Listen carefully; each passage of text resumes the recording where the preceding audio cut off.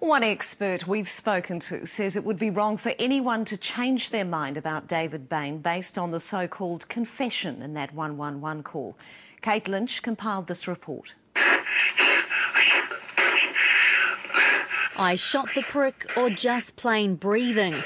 Either way, it's providing fresh headlines and renewing the controversy. Did he or didn't he? 7 different audio experts from around the world have studied the tape. One of them, Australian forensic speech scientist Dr. Philip Rose, analysed it for the defence. When I listened to that bit, I could hear an utterance, something like, "I can't." And that's what I put in my report to Joe Karam. And Karam was quick to point out today, even the Crown's own audio experts were unsure if the sounds were speech. French and Harrison say, "It is our view that it would be dangerous to put before a jury an interpretation of the question material as alleged by Detective Ward."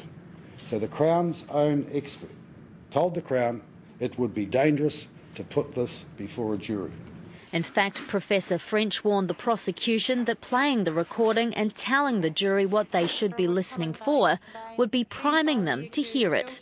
Legal expert Scott Optikin says the recording should not be considered the trump card by anyone trying to make up their mind.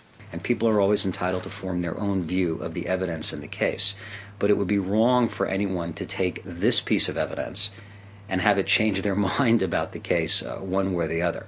Karam says Bain has known about the alleged confession for years and he's been waiting for it to get out. He says Bain isn't worried, he knows he didn't say those words and he just wants to get on with his life. Kate Lynch, 3 News.